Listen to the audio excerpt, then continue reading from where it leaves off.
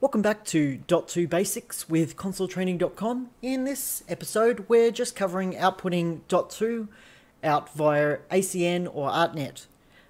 You may be aware that as of version 1.2, you can now output one free universe, and that's Universe 1, without any MA hardware attached. This is a fantastic feature for grassroots users, and this was one of the main reasons that we were able to get DMXKing on board.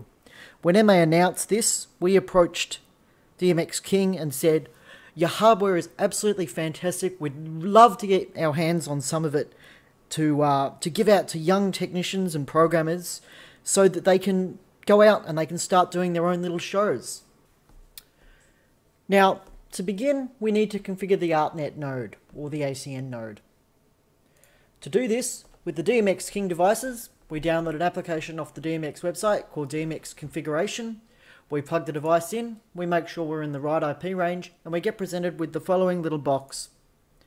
From here, we can do a number of things. We can change the IP address, we can update network settings, we can change the firmware if required, but the main thing we can do is we can configure the update rate, the merge mode if there is a merge involved, and also the universe. Now when it is set to DMX out, these little boxes will spit out Artnet or ACN, or both at the same time if required.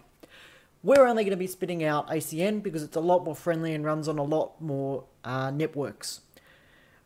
Artnet, you'd have to be in the 2 or 10 range of IP addresses, so that would be 10.0.0. something or 2.0.0. something. But most of the situations we run here, the 192 range is probably what you're going to be ending up running in, and ACN performs perfectly there. So once we've got the node configured, it pretty much comes out of the box configured, ready to go. All we had to do was plug in a USB cable for power and a Cat5 cable for signal. We can jump into .2. Now, to set up the output, you need to go to Setup, go to Network Interface, make sure you're using your Ethernet card and not the loopback interface. Make sure you're running a session. By default, a session is always running. And then go to Network Protocols, green tick. You can then simply output ACN. And we can see here we've got a bunch of options. Essentially we don't need to change anything, and anything that is patched on Universe 1 will work. Just to confirm, without any MA hardware, you can now output one universe via Artnet or ACN. This is a really quick video. Hopefully it's been of use to someone or a couple of you.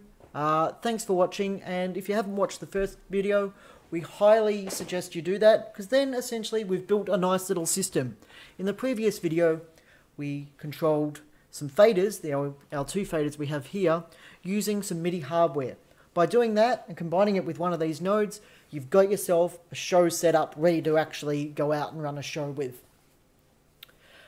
After this video, we've got a very short little advertisement showing you how you can win your own eDMX Pro device from DMXKing. Thank you very much. Enjoy the rest of your day.